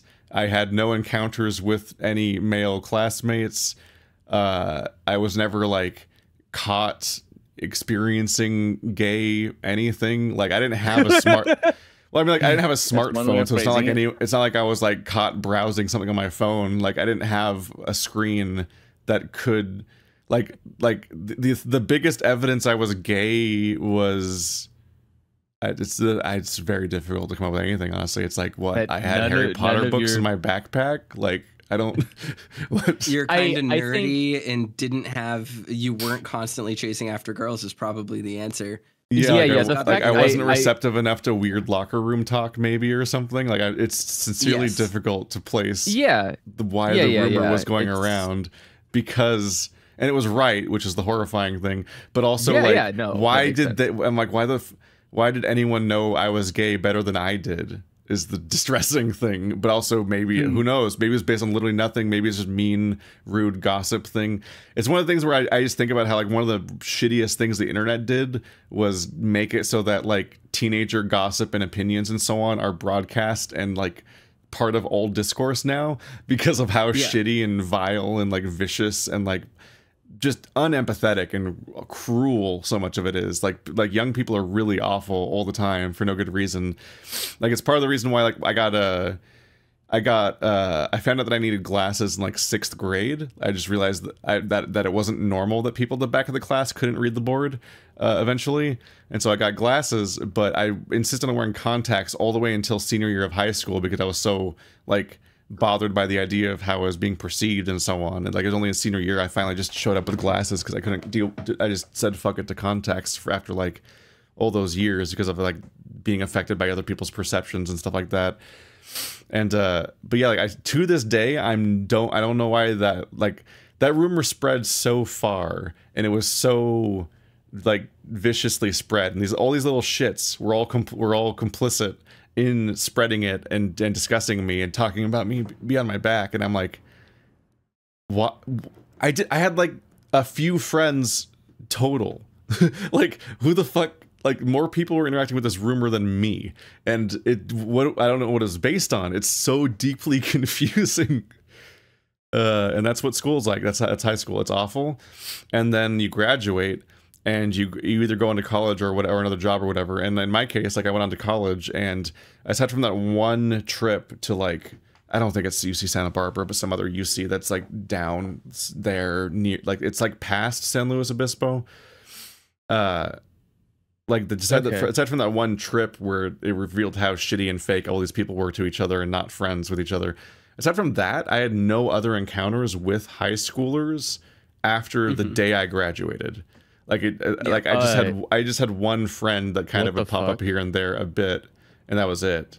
Wow. I can't believe you talk about me like that. You don't count, Andrew. We had the same class. Don't count. We were in the same we were in the same different class, to be clear. Well, we were in the same classroom because Cisco was such a small series of classes that our teacher had to teach both Cisco classes in the same classroom at the same time, which is absurd.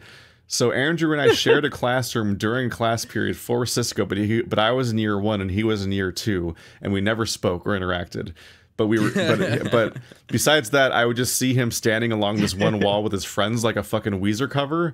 Like they all just were standing along the same wall all the time, and he had his hair slicked back, just like a solid like shell of hair gel. And that was my entire exposure to Andrew, was just him standing with a few other people like next to this like goth looking girl, and he was just like a piece of like scenery.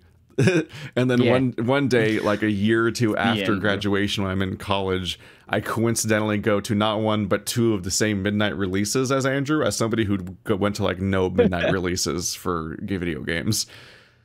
I was there for Rock Band 3, and he was there for Fable 3 and Force Unleashed 2, and one of us won that night, and one of us did not. I won both nights. You did not win that night. That was the simultaneous release for 3 games, and mine was definitely the good one.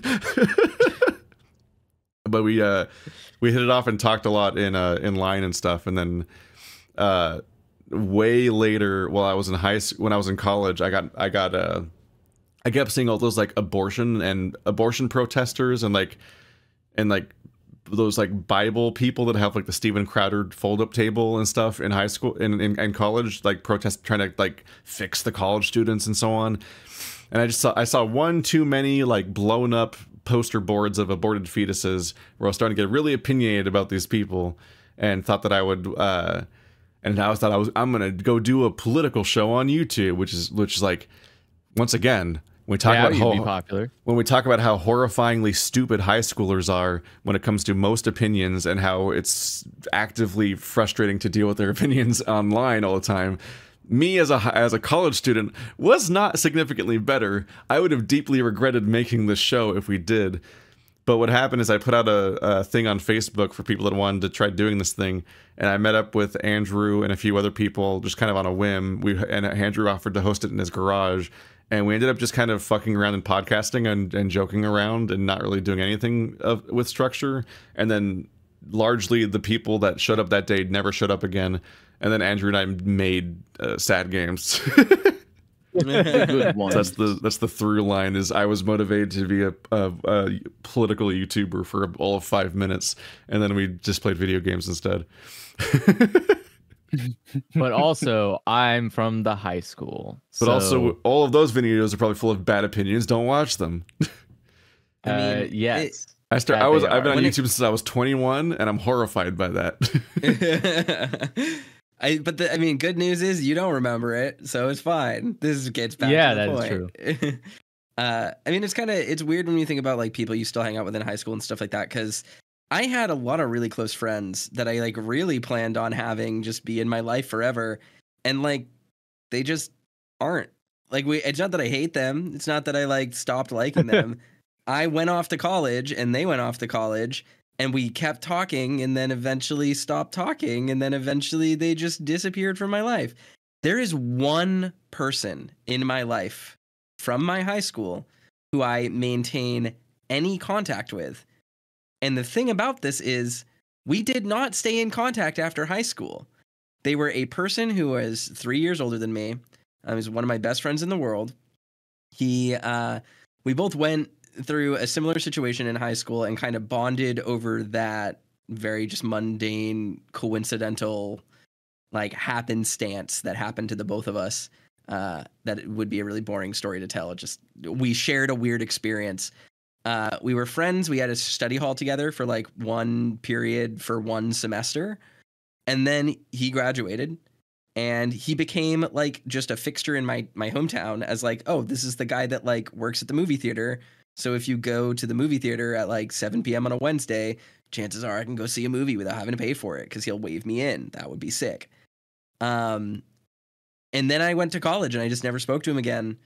And then randomly on the internet, I was browsing a forum and I saw a username that was so familiar to me and I did not know why, but I knew. I was like, I've talked to this person before and I don't know who they are. I don't know why this username is familiar. It's giving, every single time I look at it, I hear the AIM login sound. I don't know why that's happening. So I sent him a message and I said, your username sounds familiar. I probably am coming off as an unhinged person, but hey, do I know you? Here is my name. I went to school in X. I need to know if I know you. And they said, hey, I can't believe you found me. This is wild. It's me. So call me maybe. And now we're like best friends again. And he's literally the only person from high school that I have spoken to. And I went 10 years without speaking to him. Yeah. It doesn't matter how much you try. People will just fade in and out and back into your life. It's just a thing. It's totally normal. It can be really weird even thinking about reconnecting with people from back then because like you don't like none of you are the same people. You're just completely different people. So it's like it's almost like it can almost not be worth even trying just on the level of like even if you liked each other once, how likely are you to now and so on. Yeah. I mean, I think there's another thing too there is that like oftentimes the friends you make in your hometown are friends of coincidence and circumstance. You're friends with them because absolutely. they're there. Like that's really the only reason why most people are friends with a lot of people. And you can form really great bonds, really important bonds with people that just happen to be around. And then like, yeah, you like make friends with people who don't share your interests and that's healthy and that's good. But like for the most part, like a lot of your most close groups of friends, especially as a teenager, you're not friends even because you like each other that much. You're friends because you tolerate each other in the absence of people you want to be around more. And I don't mean that in like a cynical or jaded way. I mean that in the sense of like when you're an adult, you become very selective about who you spend your time with. But that also means that the people you do spend your time with, you really like because you get to be picky about who you want to be friends with, and it fucking rules. It is the best goddamn thing in the world. Yeah, I spent a lot of like in college. I thought, okay, now these are my real friends. And I spent a lot of time with those people, and then they all also disappeared overnight the moment college was over. Like it's so quick that entirely new group of people come in and then are all gone again, up to and including like we in addition to the like I had the unusual college experience to some extent. Well, you could literally be dorm mates with somebody for all of college, and that might lead to a different experience. But I had the unusual experience in that my major was small enough that we spent the entirety of our major with the same like 30 people for years. Yeah, that was what my college was like as well. Yeah, so I spent a lot of time with the same people, and like midway through there was like a 10-day like desert Death Valley trip, and at the end there was that month-long capstone course where we were mapping in the field and staying together and all that. Like I spent a lot of time with the same people, and still it was just over the moment school's over, and even the ones that you thought were your closer friends, like you just lose touch with people again immediately. It just happens. Yeah. I speak to one person that I was friends with in college still. I have one dude, and even that, we don't talk super frequently. He was my Super Smash Brothers Melee doubles partner. His name's Graham. He's great. Shout outs to that dude. Love him to death. Only person from college I still talk to. For no reason other than the fact that he's the only one that I still really have any reason to talk to. We play games together sometimes, and that's it. No one else. And I had a very thriving social life in college. It just, your priorities change. That's just the way friendship is. Yeah. Yes. You also just find I know out it isn't. the older you get, the more you realize just people were shitty too, and you just don't really like them anymore. Yeah. Yeah. Like high schoolers, high school seems to incentivize shitty behaviors just in general. I mean, again, I mean, it just depends on like your the amount of care you have for the people in your life or who those Yes. people are. Like obviously, if there's like you have a best friend or something, you don't want to lose that person. You might try a little bit harder to maintain that friendship, not at the cost of your own happiness, but like trying to have them see reason with you so that you can continue having a friendship. But Yep. like obviously for strangers, that that effort gets a lot more pointless. Like, okay, why am I going to put a lot of effort into making, like being friends with somebody if there's not really much there holding us together? And I think that's normal. You'll find a lot of people. Yeah. You don't have to be so hyper focused on like having friends in your immediate vicinity. Like it's Yeah. okay.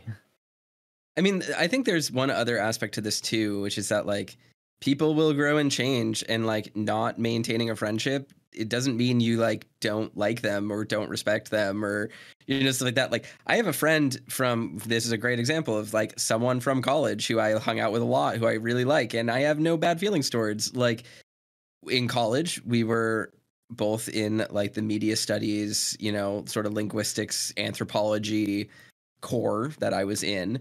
And like we got along really well, and we talked a lot about video games, and we had a lot of similar things in common.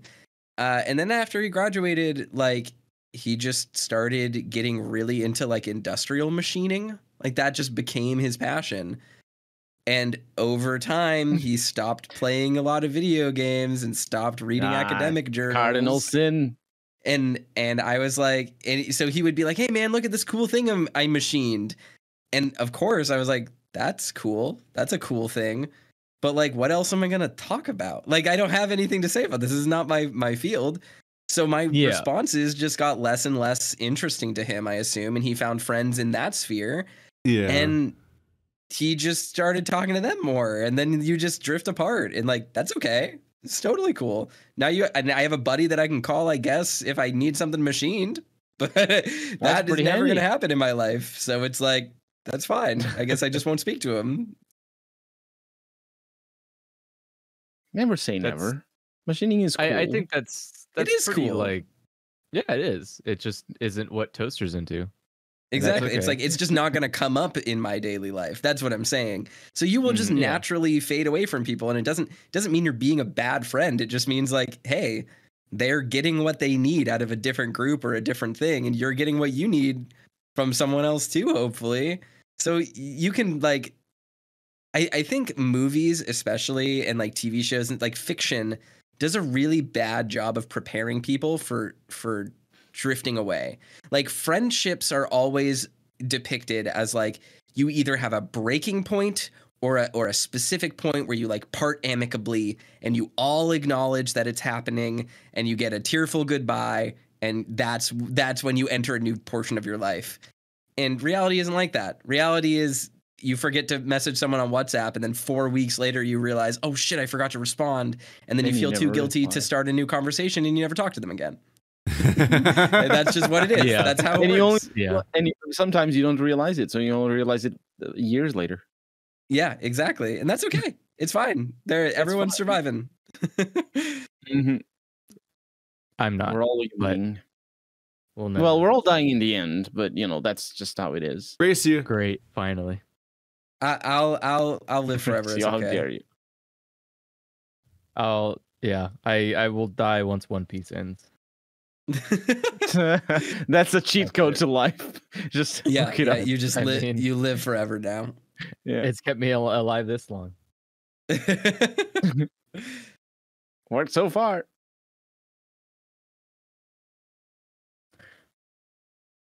But that was a very, I have to say, like that question somehow made an entire podcast. That was pretty impressive. It awoke something. The dam burst and Toaster flew forth. We just have a lot of things to say about youth. Kids these Youth. days don't know how lucky they have it. No, I think it's a thing that everyone feels, and it's like an anxiety that a lot of people have, especially when it comes to high school. People are like, "Oh no, high school, it's gonna be so hard. Yeah. My life sucks. How do I survive?" And it's like, I don't know, man. We all survived. You'll be all right. Like, just chill out. It's fine. People are dumb. Yeah. I don't really miss. I I try don't to really think miss the of- people of high school because it was just a bad time. But I do miss the naive simplicity of high school, like this Yeah, absolutely. structure and purpose, and this feeling that life has answers and goes somewhere. Because Yeah. like real quickly, you're like, oh, this is aimless, and like there's nothing like life has no purpose. You don't really have like a way to win or lose at being yourself. And like What are we here for? the entire idea, like the whole system doesn't actually care that people get jobs or like fit anywhere. It just kind of like school just ends, Yeah. and then good Yep. luck. No one even tells you how to pay your taxes. You might just get a letter and be like, oh no. I think the thing I think about with that is like, I miss when a 50-minute long period of like math class was the most excruciatingly long period of my life. Like I wish I could perceive time the way I perceived it when I was younger, because I would get so much more done. Whereas now I look at the clock and I have 50 minutes until I have to do something, and I'm like, well, that's not enough time to do anything. I used to see the clock and see 50 minutes in my math class and think, oh no, I have to deal with this for 50 minutes. I'm going to go actually insane. The time is endless. I will never get through this 50-minute period. And it would feel like 7 hours to get through that time. It is actively wild to think about how short classes were. Yeah. And now I sit down to record an episode of Final Fantasy 16, and I actively feel like I did maybe half a thing by the time my timer is going off to let me know that I can end my episode. I haven't had the experience today where I was like I was finishing breakfast, like shitty reheated leftovers from yesterday's breakfast, and then I'm like, well, the podcast is in 50 minutes. Like I can't like start drawing or like try to work on one of my scripts, or really like I guess I just waste the next 50 minutes. It feels like such a small amount of time that I'm like, how can I even begin to do something in that amount of time? What are you? That's terrifying.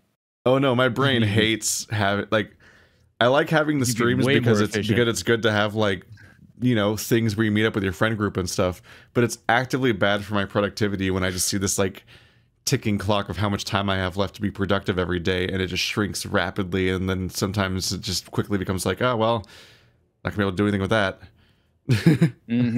Fuck me, I guess. That's the bane of Zoom calls that are just randomly scheduled throughout the day. The worst thing for a work day is a 20-minute long Zoom call scheduled between like 12:20 to 12:40. It's like, great, now I just lost the hour on both caps here. Like I can't do anything between 12:40 and 1, and I can't do anything between 12 and 12:20, so guess you just scheduled an hour-long meeting that's only going to take 20 fucking minutes.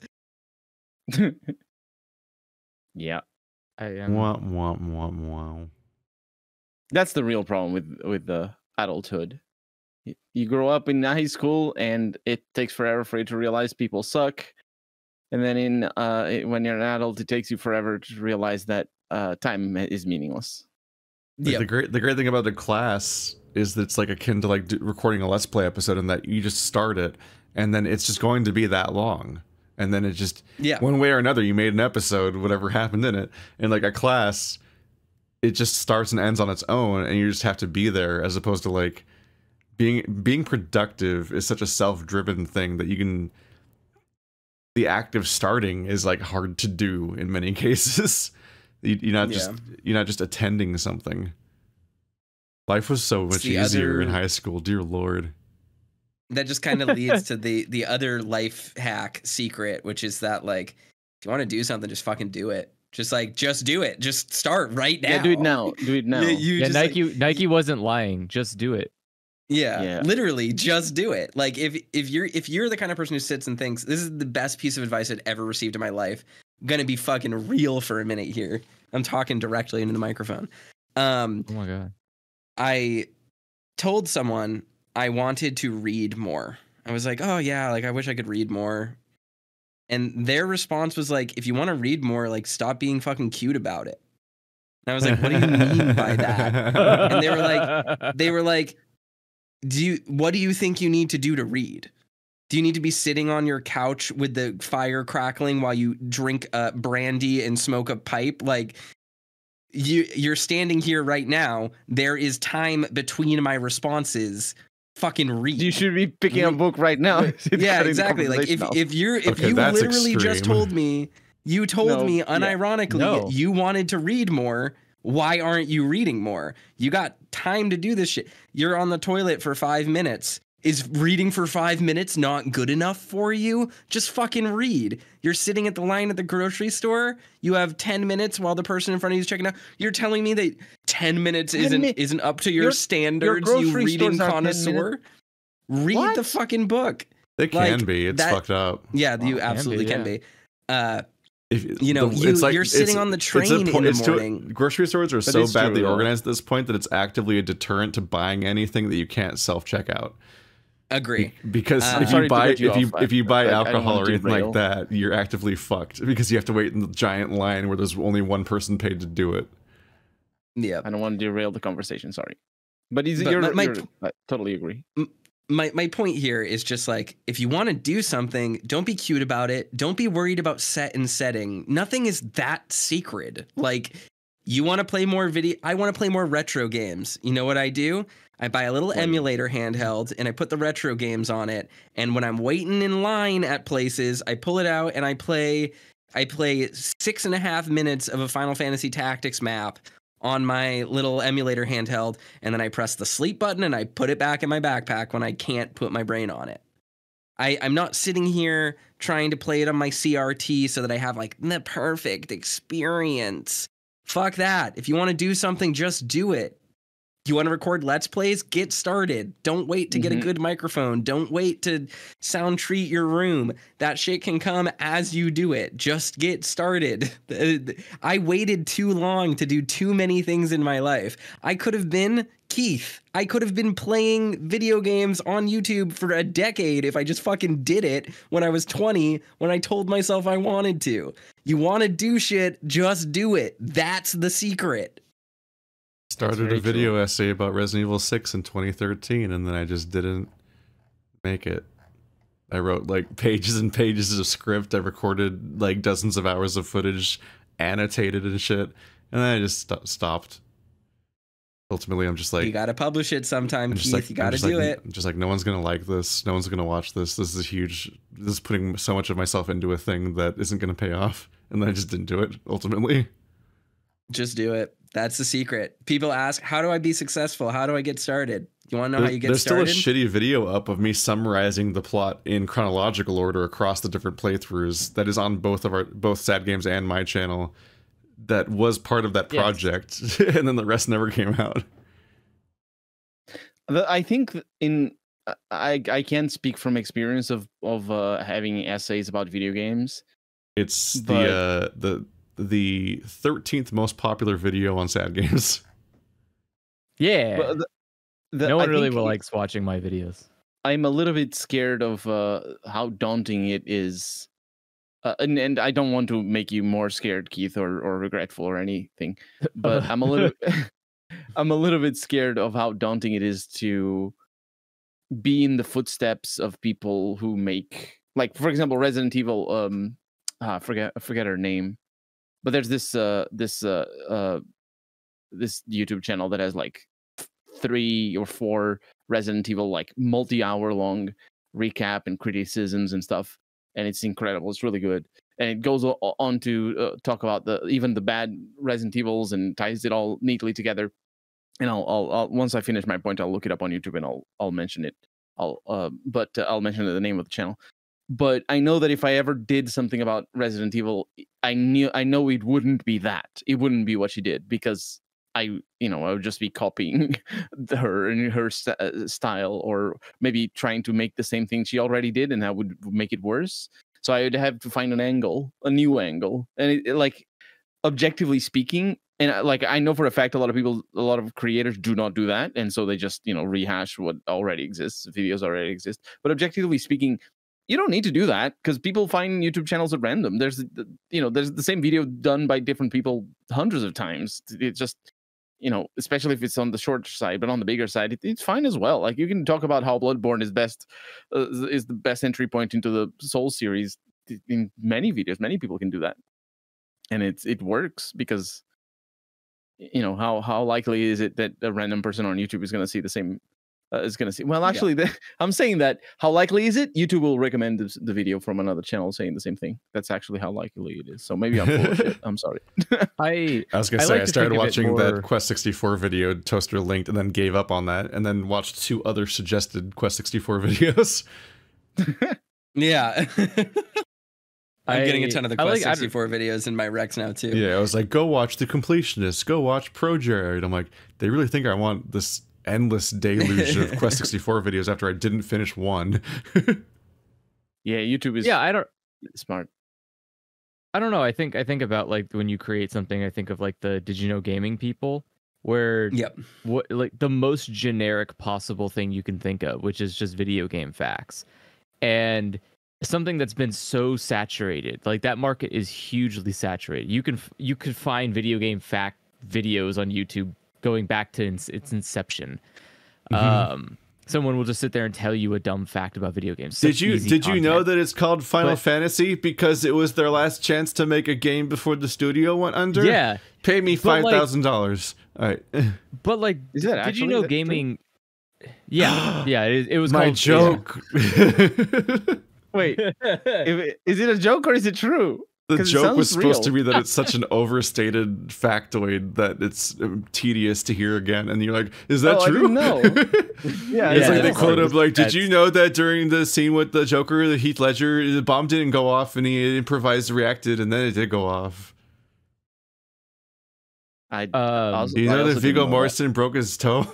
I didn't know that. I'm very smart at movies. But Rutger Hauer actually wrote the speech himself.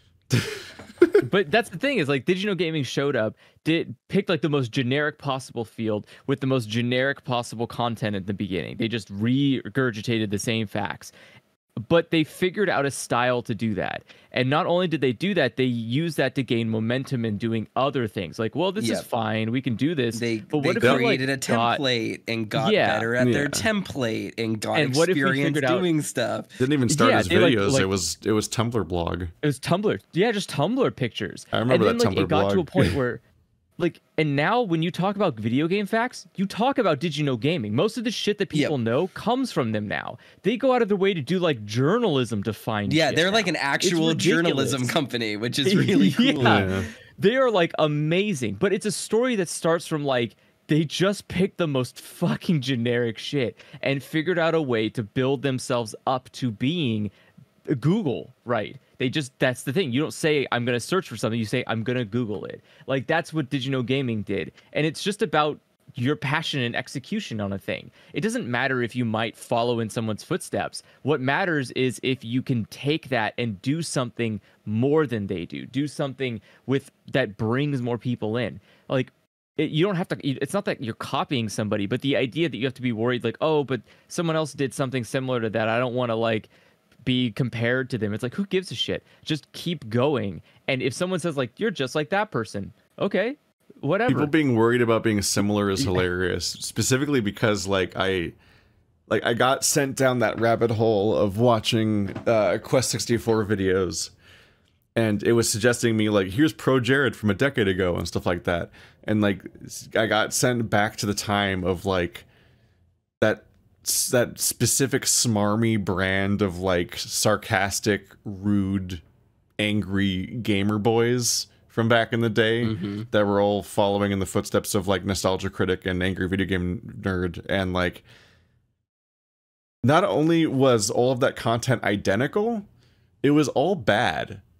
Like it's impressive how much that entire genre of video, when you watch it, like so much of it is just a nerd sitting in his room awkwardly pausing for laughter or for emphasis after his incredibly sick burns that are like the most milquetoast uninspired nonsense, as he talks about an entire ass video game that takes dozens of hours to play for only about 10 minutes. So it's like as little as you could possibly say about something, basically. And the jokes basically don't exist. There's no critical analysis. And collectively, they're almost this, like, to the point where, like, if 3 white guys made an angry video game nerd video about the same video, they'd be indistinguishable videos from each other. Like, yeah, the variety has only gone up in the last decade for, like, if you're doing like analysis or discussion videos and so on. Like, people figured out how to have personalities in videos, and that was a breakthrough. Because for a long time, you just did the DreamWorks eyebrow and acted smarter than the thing, and that was all. That was your whole brand for 10-minute chunks every week, and every video was indistinguishable from your peers and also from the other videos you made. Like, it was the same formula and same tone. It was incredible, honestly, how much like every Nostalgia Critic video was the same video and so on. Like, it's a wild departure how much things have gotten better since then. It's like, if you're worried about being the same as anybody else, it's like, I don't know, go back and finish your script, go back and rewatch the video that you saw already about that topic, and then just check see you didn't just literally rewrite one of their points or something. And if not that, just move on with life. It's whatever. I don't know, maybe I'm just not very good at I wouldn't be a very good video game essayist, I suppose. Why? Because what maybe I feel like I just don't have ideas that are new, in the sense of, when I have an idea, I look up, to shape the idea, I look up the material that allows me to shape that idea. So eventually I just sort of find the channels that say the things that I think. Maybe they don't say it all in the same video, but one of the best changes was that these videos went from being, I need to make weekly content on this template to feed a demand, and it's like factory produced repetitive content, to being like, here's my neurodivergent hyperfixation info dump. Like, here's the thing that I'm really fixated on this one specific thing, either because it's really good or really bad. Like, here's why I can't stop thinking about this thing. And that became like the new format, and it became passion driven, and it became like, here's my interesting perspective because of the thing that I've spent too much time thinking about, when half the other people that played or watched this thing moved on immediately. And like, that's half of why people's perspectives are interesting, is because they just keep thinking about this thing. Mm-hmm. Have you ever watched true crime YouTube videos? No, I don't like true crime, and they seem kind of vile. Look, I'm not here to. I am definitely not here to make a moral statement about true crime stuff. There's a lot. Yeah, I'm not saying it from a moral perspective either. I mean, I am from my perspective. No, yeah, I just want to know if you had a basis for it. But the idea here is that with true crime YouTube videos, almost 100% of them are literally people reading from the exact same Wikipedia page. Yes, 100%. They are very much not, like, no different and indistinguishable from one another. It's like the 75 Overwatch channels all reading the same patch notes, except it's someone's murder. Yeah, exactly. And but what makes it interesting is that people get focused on particular content creators based solely on, like, parameters like their voice, their cadence, the way that you're liking the flavor of their content. Yeah, exactly. It's like coffee, right? All coffee is bad. The difference is that you can put stuff in it to make it just taste a little bit more manageable. And like, that's what, it's all the same, right? It's all just made from the same shitty, ugly bean, but you can kind of make it a little bit more interesting with your own sense. Earlier, when I said that people can be dumb and wrong and have bad opinions, I was talking about what Andrew just said. So if you want to erase everything he just said, yeah, coffee is good and the beans are tasty and friendly looking. And opposite to what he actually just said, the more shit you put in it, the worse it gets. So just absolutely erase the shit that he just said. And understand that your friends can be dumb and wrong sometimes. But so yeah, there's no reason to be worried about the idea that you might just be saying the exact same thing as somebody else. It's about so is everyone else. Yeah, and so is everyone else. It's about you. It's about the way that you present it. It's a way about like ultimately content creation is something you want to make. It doesn't matter what other people have made. It matters what you can obviously enjoy what other people make, right? Don't get me wrong there. It's the idea that you want to make something, so you make the thing you want to make, because then you attract the people who are just like you and want to see the thing that you made. That's the rotational idea of content creation, is that you're not if you go into it with the assumption that like you're going to be like the best at doing it, or you go in with the idea that you might usurp someone else's particular style. You're just here, like he said, to express yourself, to either your hyperfixation or your interest in machining, whatever the hell you want to do. You just make a video about it, and then people will show up and be like, hey, wait, that guy's doing something I like, and they'll just keep showing up. It doesn't there's like that two sides thing. Like if this is what you want to do as a job, right? There's a way different angle you have to go about it. You, just like any kind of entrepreneurship, you have to suddenly become a lot more hyper invested in doing a lot of stuff to make it succeed.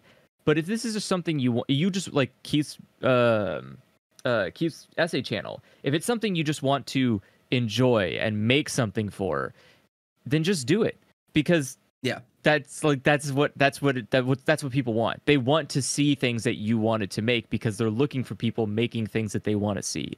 And it's like, I don't think of it like I think it's like the problem everyone assumes is like everything has to be like Hollywood, where it needs to be the most accessible content for everyone. And that's not necessarily true. You want like a middle ground. You want something that people can come into but isn't gated. Right? You don't want content that people have to have been a long time there for to get all the good jokes or whatever. But you don't want it so watered down that it has to be, easy to digest for every single human on the planet.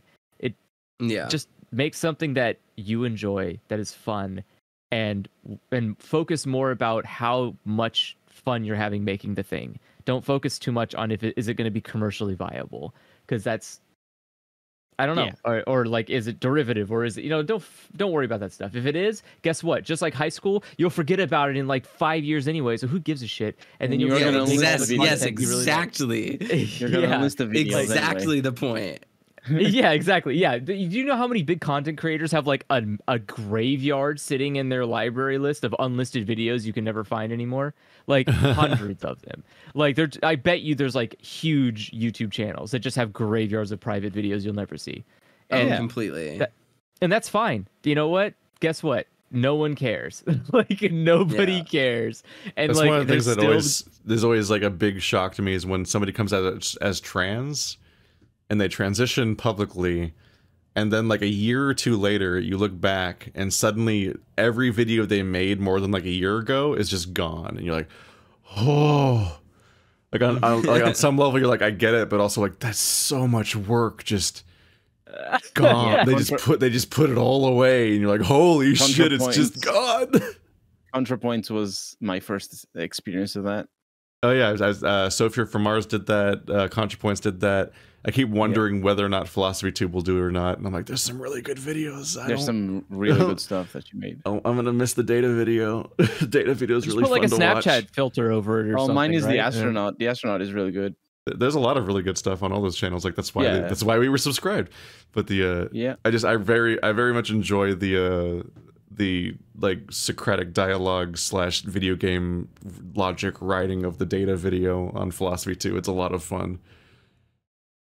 I think. I mean, it's probably still available to Patreon. So it's still up now. Probably, yeah. For now. No. I mean, old stuff. Maybe. Well, I don't know. Maybe.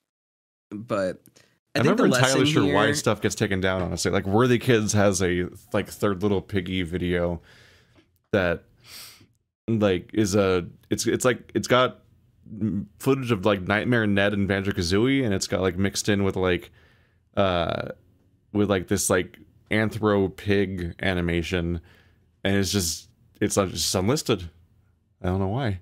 I don't know what I can never tell what's happening behind the scenes with YouTubers sometimes, or why certain choices are made. I'm like, why is this video gone? I don't know why. I like it. I think the lesson to take away from a lot of this is very succinctly summarized in the opening speech of the best game show ever made. It is what Sam Reich says at the beginning of every single episode of Game Changer. The only way to learn is by playing. The only way to win is by learning. And the only way to begin is by beginning. You just have to do it. That's how you get started on this. And that's just how you get anywhere in life, is you just do stuff. And it's fine. And that's how it works for all of us. You draw badly, you write badly, and then you just do some more of it. And suddenly... And don't worry about failing. Then you look back and you're like, fuck, I made that last year? Don't worry about failing. Don't worry about how far everyone else is getting. And don't worry about dumb people who are telling you you're doing it wrong, or the dumb people that are telling you, like, I hate what you're doing. It's like, okay, dude, cool, you're dumb. Who cares? Thanks for the engagement. Yep. Yep. Like and subscribe. Leave a comment below if you disagree with me. I won't read it. Don't agonize over not expressing yourself enough if you don't have any particular calling that you're like thing you're thinking about doing. But if there is a thing you want to do, you just got to start doing it. Yep. Mhm. Otherwise, you'll just be sad you didn't do it for longer later. Yep. That's very true. Yep. Yeah. And that's the podcast. Send your questions, dialogchoicespodcast@gmail.com. Dialog's spelled the way that it is on your screen right now and not the other way, so don't fuck that up. But don't send that question in again. We already got that question. If you do it again, we're going to be mad. We get a lot Or of just repeat don't questions. send a question in. We're not your parents. We can't tell you what to do. Listen, if I don't like a question, I just drag it into the answered questions folder, and I just Be lie. unbearable. I just lie, and I put it in the the folder of the ones that were done.